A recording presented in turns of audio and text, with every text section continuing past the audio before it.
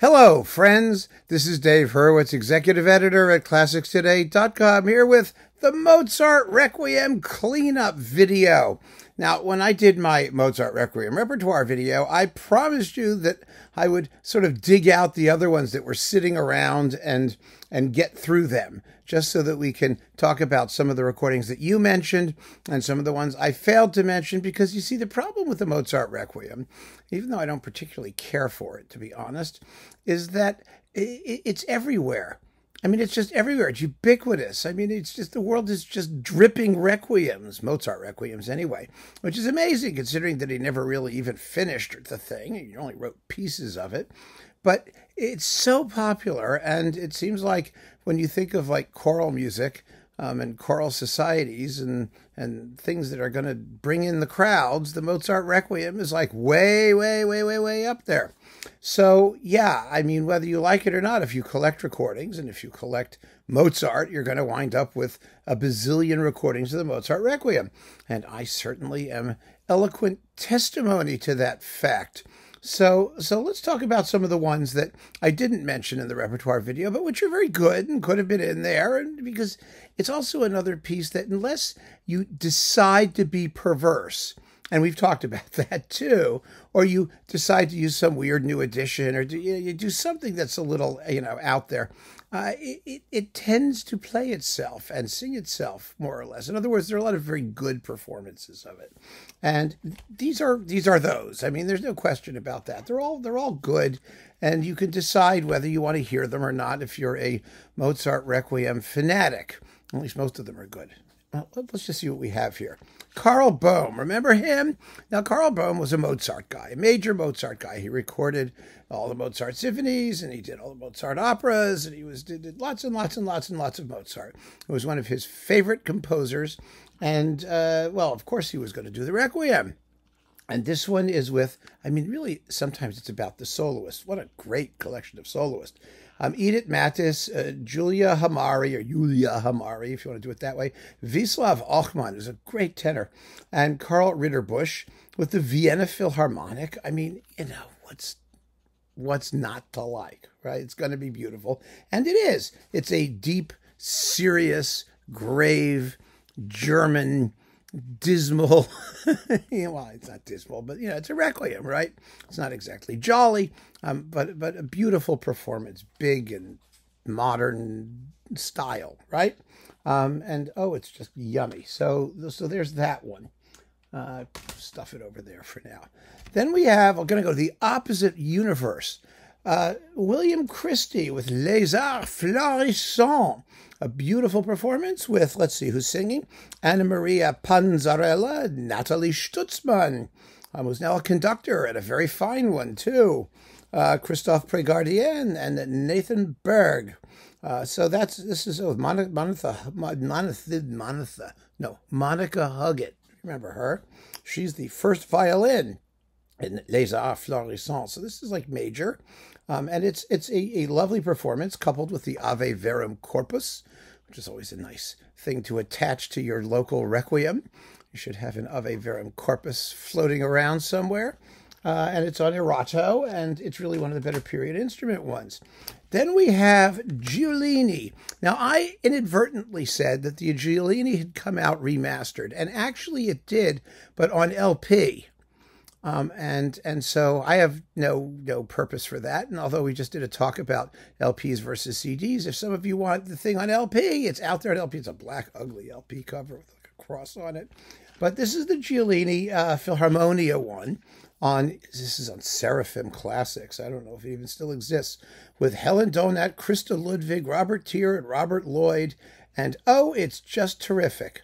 It's really terrific. You also get Exultate Jubilate with Erika Kurt, the soprano, the Berlin Philharmonic, under Berislav Klobuchar.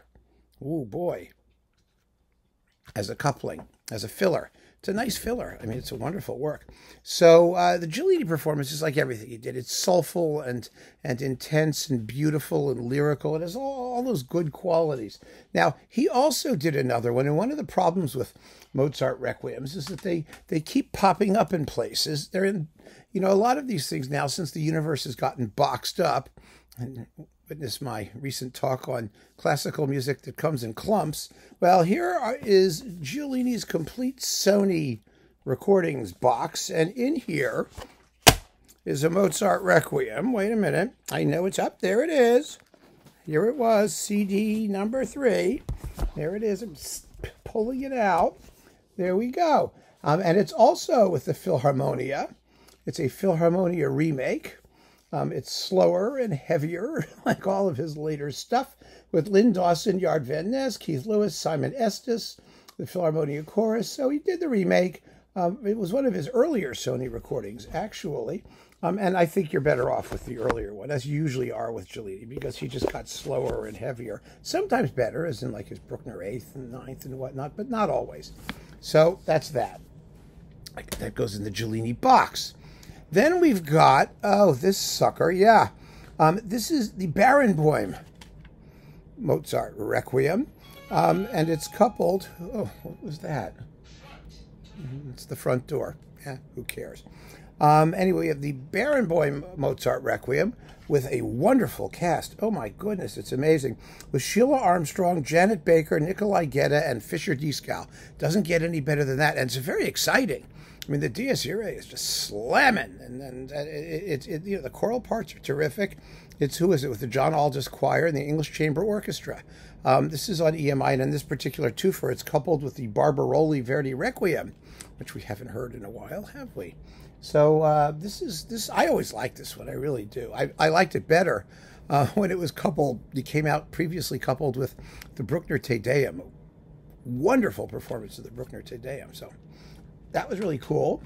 And then finally, last but not leastly, there are the Colin Davises. Colin Davis was the Requiem guy. He just ran around depositing Requiems wherever he alighted.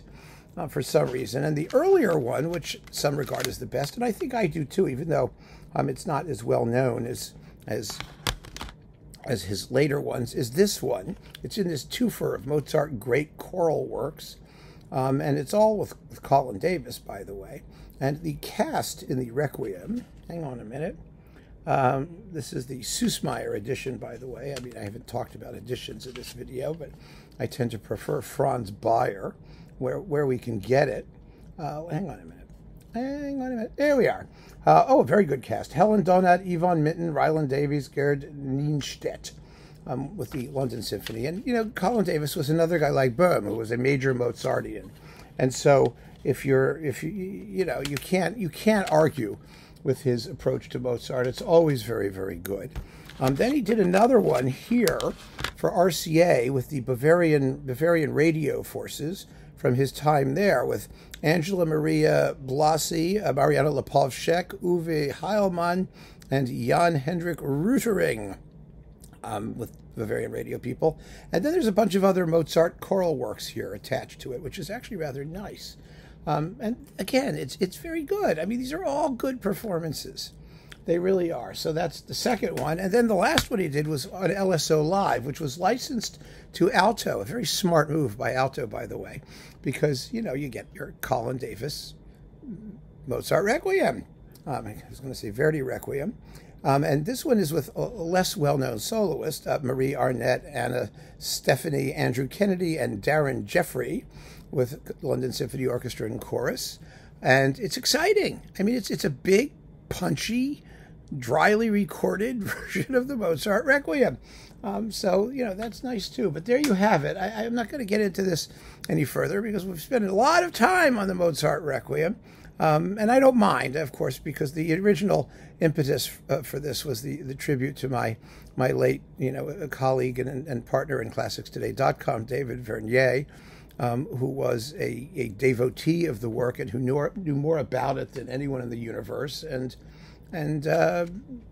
you know, performed it and sang it and loved it, and we all loved him. So I hope that this series of videos on the Mozart Requiem is a tribute to his memory and also sort of covers the work sufficiently for the nonce. Of course, if new recordings come out now that I've sort of jumped in the pond of the Mozart Requiem, I'll probably cover those too, so we can continue the discussion. But there you have it, a big clump of Mozart Requiems. Go forth and mourn. Keep on listening, friends. Thanks for joining me. Take care.